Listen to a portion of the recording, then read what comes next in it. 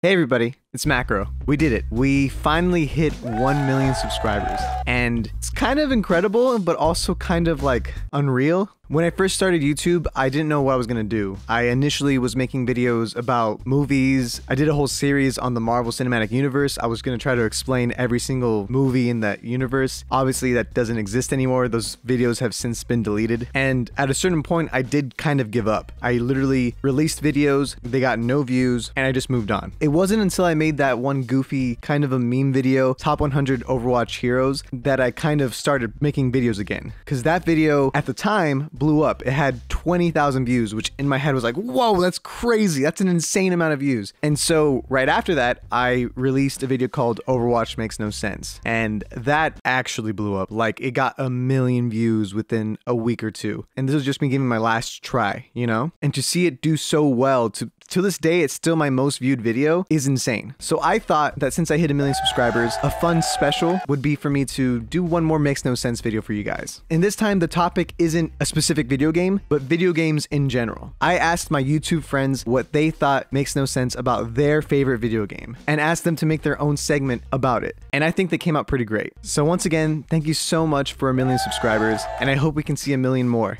But now, enjoy the show.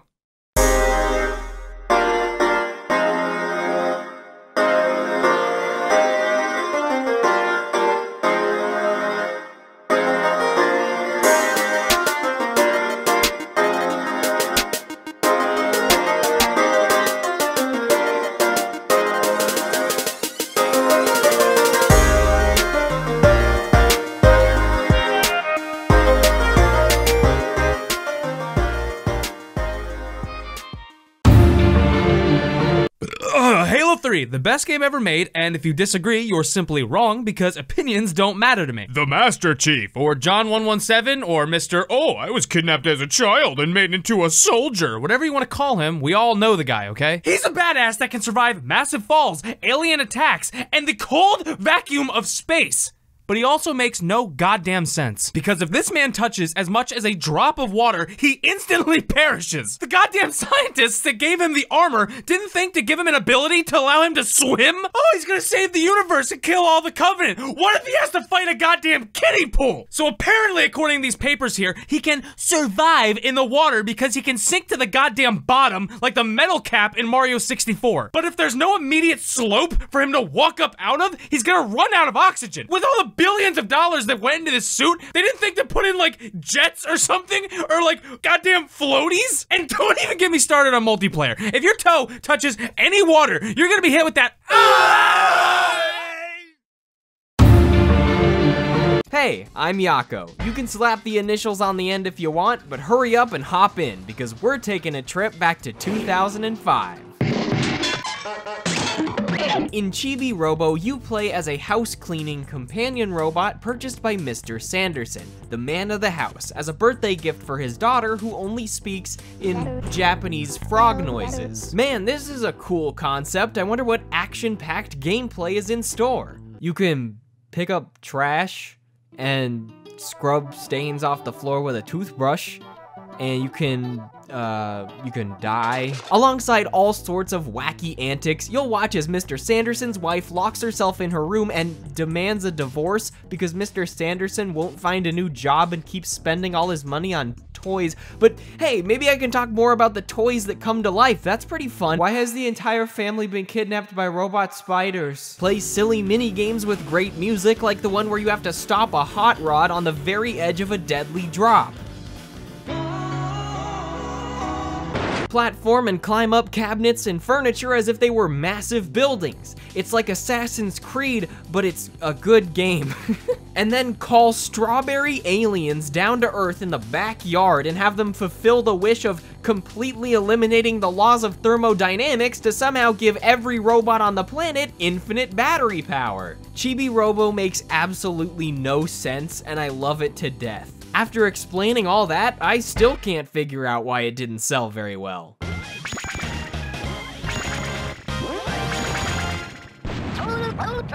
Yeah, it even has anime. I'm stumped on this one.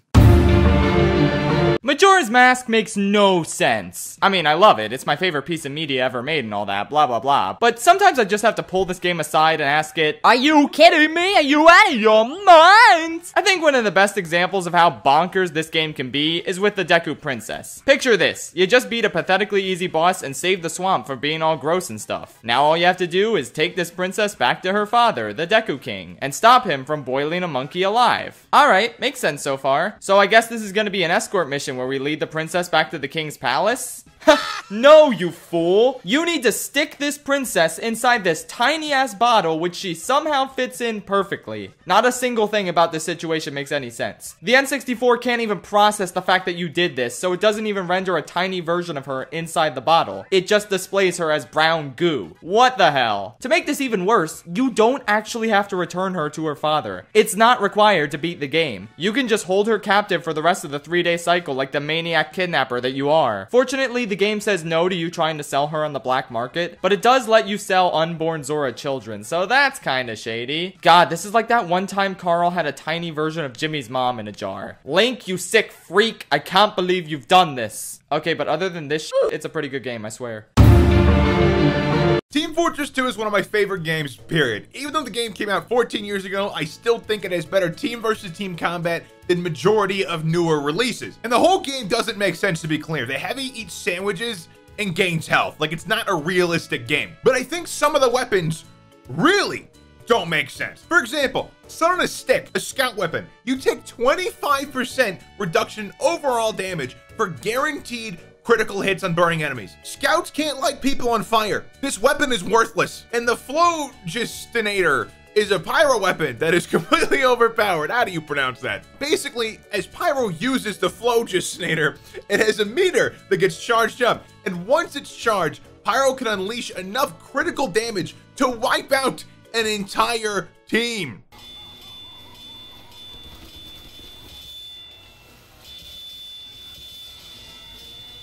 That is completely overpowered.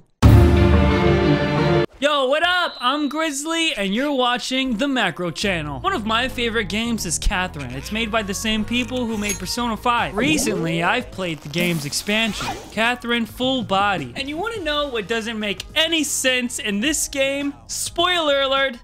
Nothing! And that's an actual spoiler alert, by the way. Because in Catherine, you play as Vincent, who dreams about climbing blocks in his underwear because he wants to escape the responsibilities of being in a serious relationship. Up top, am I right, fellas? Except in these dreams, everyone is a sheep, and if you die in the dream, you die in real life. So like, what the f— Now, Vincent's girlfriend, Catherine, is a real and he accidentally cheats on her with another girl named Catherine, who is actually a demon succubus that causes these nightmares to unfaithful men. And if that's not bad enough, he lives next to another girl named Rin. Catherine! So the first two Catherines are batshit insane and toxic people, so naturally Vincent begins to fall in love with the third Catherine, the girl next door. Except this Catherine isn't a girl. Lil Rin is a dude! And this really throws my man Vincent for a loop. But ultimately, decides love is love, and it doesn't matter. Alexa, play the baby. Let's go! Plus, this Catherine is in all of Vincent's nightmares, helping him reach the top by playing the piano. Does this make sense so far? So anyways, remember how Rin was now a dude? Well, not anymore! Catherine is a literal holy angel now! You know this because her big angelic Megatron brother threatens to rain actual meteors on the Earth because he doesn't want Catherine to fall in love with a human. Remember those other two Catherines? Me neither. So Vincent has to go through this guy's trial and show Rin's big bro that he's got big balls. You go through tons of near-death experiences and practically beat a god for the sake of your love. Can I get an amen? Only to find out that Rin is not a girl, not a dude, not an angel. Catherine and their big brother are extraterrestrial alien life forms, and then you get married in space. I hate anime. This makes no sense. Zenyatta is an Omnic monk who hopes to change those who interact with him for the better. He is on a path for spiritual enlightenment, to form people and Omnics into an equal relationship, so a better society can be created. This is why he is a hero that heals others through harmony. Once he has healed enough people, he can achieve transcendence. This is absolute bullshit. Zenyatta actually reaches, quote, tranquility by killing his enemies faster than he does by healing his allies. He bashes through people's skulls with his balls. It's almost as if he's a vampire that gains power from the blood of his enemies, just like Reaper does. I mean, both their ultimates are circles of health and death. And speaking of Reaper's ultimate, why am I taking damage if the shotgun isn't even pointing at me? This is because Reaper's true identity is actually James McAvoy, who can curve his bullet in the movie Wanted. Why did the frog cross the road? No, seriously, why did the frog cross the road?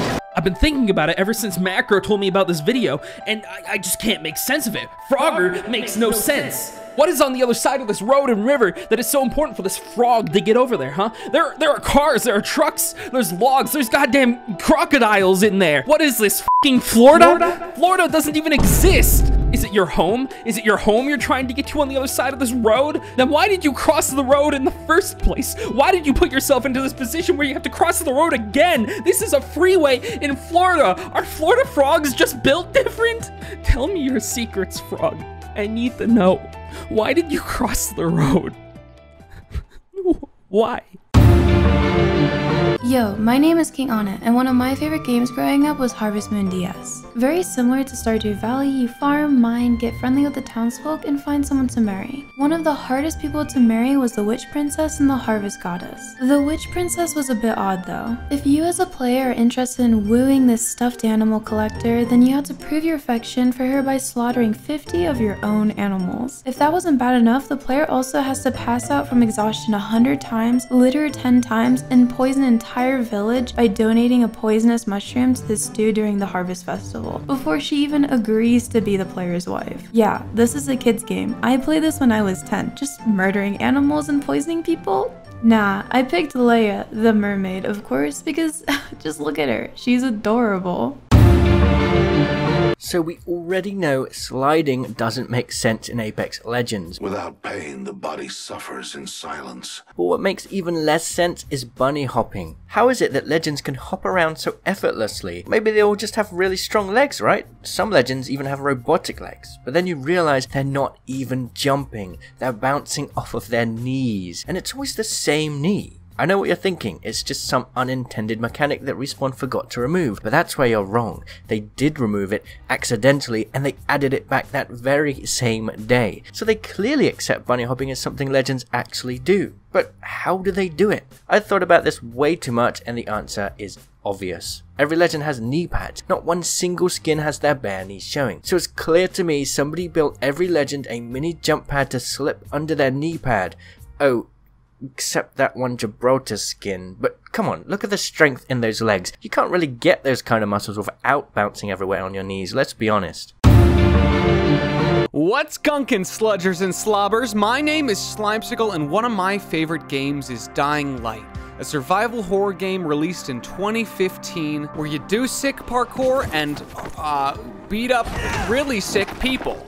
You play as Kyle Crane, an elite secret GRE operative so deep undercover, he's actually forgotten how to do anything. How do I climb over small objects? They didn't go over this stuff at the GRE. Can you help me, Brecken? I hear you're just a goddamn parkour instructor. You drop into the city of Haran where a bunch of guys drop you and a zombie drops its teeth into the guys and then the government drops the only cure to prevent the drop from undropping, but you drop it into the fire because the government tells you to. What? Oh, look, guys, it's a volatile.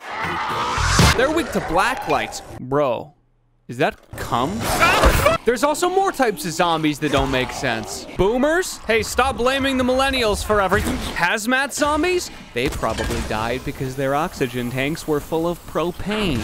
Either way, you want to run away from them since you can parkour over the entirety of the city in 20 seconds, but swinging a wrench 5 times causes you to go into cardiac arrest. And running from them couldn't be easier. Just roll! That's how parkour works, baby! Even if you jump straight down. When you do a parkour roll, you need horizontal momentum because otherwise you're just breaking your shins and then saying, guess I'll fall over forwards. But that's fine. You know, what if Dying Light doesn't make sense? What does? Does it make sense to play games in the first place? Does it make sense to seek an escape from the confines of a reality we can't find meaning in ordinarily and just look for comfort in a sequence of ones and zeros telling you you can do a parkour roll off a straight 40-foot vertical drop? Does it make sense that 370 million years ago, our ancestors crawled out of the primordial ooze and through the chaos of the universe came to be us? 370 million years of evolution. And this guy put fucking propane in his oxygen tank. Hi, hello, my name is Joe. Hope we're doing good. I gotta make this quick. Waterburger's on the way, and I gotta say one thing. What makes no sense about Dauntless is a behemoth called Valamir. This double caked up alien beetle from space with a disco tendency makes no sense. It's got way too many bubbles rotating around the behemoth at a time. You can't dodge them all. You get hit, you dodge other attacks, get hit by the bubbles. It's got lasers spinning around that hit you when you're next to the behemoth. You can't even see them, and they're blapping you. So this behemoth is bullet hell. It makes no sense. Does not belong in the game. That's all I gotta say. Enjoy the rest of Macro's video. Peace. Yo, what's up? Moki here. Titanfall 2 makes no sense. Look. I have a passionate relationship with Titanfall 2 and love it very, very much. But there are some things that do not make sense about it. Why is the game where I can do this the same game where I can do this? Sitting behind my A-wall with my chopper going rat-tat-tat-tat-tat. What do you want Titanfall 2 to be, Respawn? Also, why is it not free to play yet? Come on. We all know that would break the internet. Also, why the hell can a pilot destroy a sentry turret with one punch, but my Megaton war machine takes 3? Why can I not high-five Marvin? Respawn knew exactly what they were doing and deliberately tortured us for years by forcing us to leave Marvin hanging again and again and again. Respawn, come back and fix this humongous injustice. Also, can you explain to me how Titans spawn in the Boomtown map? That's a holodome. Look, this open air map has a ceiling. I love this game, but damn, Titanfall 2 makes no sense. So I asked Cooper if he'd do a little segment for CSGO, and he responded that, yeah, he'd do a bunch of like memes and stuff. And I thought that was just going to be part of it, but that ended up being the whole segment he sent me. So it's just a bunch of memes, and I'll show you a clip of it. I speak pussy too. Antifa took my dog. Flashing over. Going for years, but How does he trigger the wall? There's an off-down free tower. Have you seen that? But yeah, you get the point. Anyway, follow Cooper. He's a dope dude. Viva Pinata makes no sense. Now, some people love farming sims. I hate those games. They're too laid back for someone like me. But Viva Pinata, that's where the party is. Party animals, man. In this game, you raise animals and grow plants, but they're not normal animals, they're pinatas. And you also have a shovel. And with this shovel, you can dig holes, cut grass, or beat the crap out of every animal that you've raised. Now, this makes no sense. Why does it make no sense? Well, there's no reason to beat the crap out of the animals that you have. And yet it lets you do it. You can spend weeks building a gorgeous worm family, and literally when you're bored of them, you could just end their lives and break their bones. Sure, the shovel is used to stop bad animals from coming onto your farm, but it's hilarious that you can literally abuse every animal that you have. And what happens when you do so? You get a candy, a reward, a delicious treat for ending the life of something dearest to you. Anyways, it's a great chill game, highly recommend. What's up, Macro Maniacs? I'm Bisley, and today I'm going to be talking about my favorite game and why it makes no sense. Now, over the years, I've played a lot of video games, but I can only choose one here, and by far the ones that mean the most to me are the Spider-Man games. I mean, who wouldn't love swinging around New York City as this iconic character? And that's why I've chosen to talk about the obvious one here, the greatest Spider-Man game of all time. That's right, Ultimate Spider-Man for the Nintendo GameCube. Yes, I'm serious. No, it's not a joke. No, I really like this one better. What? No, don't leave. Don't. Where are you going? Don't leave, right? Are you kidding me? Stop. Come back. Come back. No, don't.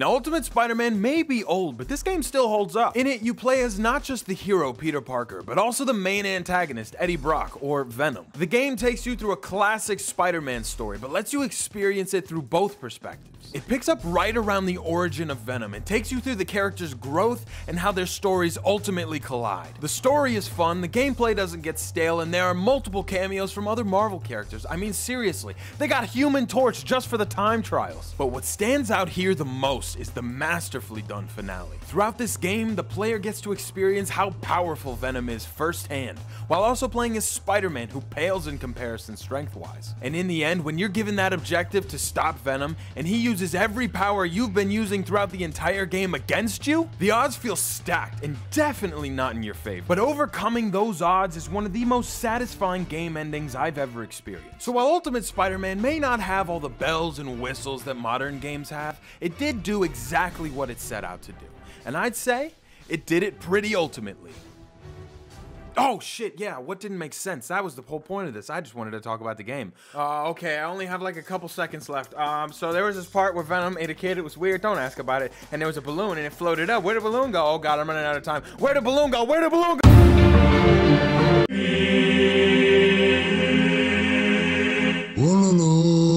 Hey guys, Boom Razzle here. One of my favorite games of all time is Age of Empires 2, but it makes no sense. Age of Empires is a medieval, real-time strategy game. It's like Roller Coaster Tycoon, but instead of coasters, you got castles, and instead of theme park guests, it's victory through combat.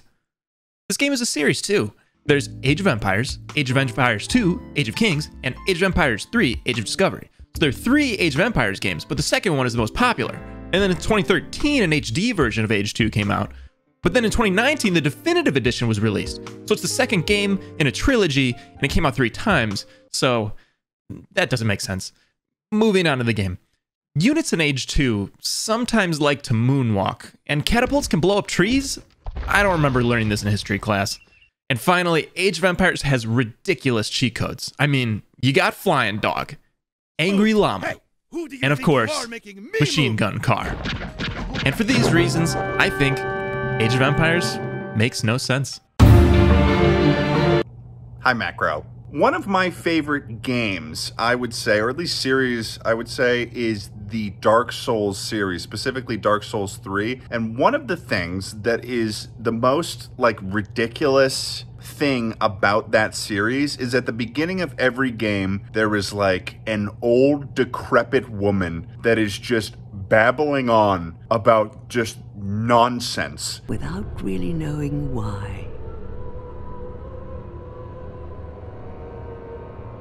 I think the majority of Dark Souls players just have no idea what she's talking about. Does anyone really try to figure out what's going on in the Dark Souls lore? I know I haven't. I just play it for the big boss fights. So whatever's going on in that screwed up world, they're doing a really bad job of explaining it. Video games, they were made to give people enjoyment, a sense of escapism from reality, once in a while just to relax, have fun, take time off. That was the purpose of video games. And it really worked out. People were having fun. And one of my favorite games is League of Legends. But you know what I don't get about League of Legends? It's just so f***ing toxic. Well, I just want to play the game, enjoy it. It's a good game, but the thing is the community is so toxic. I just want to play, but there's either a feeder in the bot lane, or some people are like jungle there, and top lane never moves from that lane. And the thing that just confuses me is there's nothing f***ing wrong playing Blitzcrank top. Thank you guys so much for watching. I hope you guys really enjoyed that. Once I get my 1 million plaque, I'll open it live on Twitch. Here's my Twitch. You should follow it. And, you know, while you're following stuff, why don't you follow my Twitter? Macro, you have 1 million subscribers on YouTube, but only 30,000 followers on Twitter. Fix that.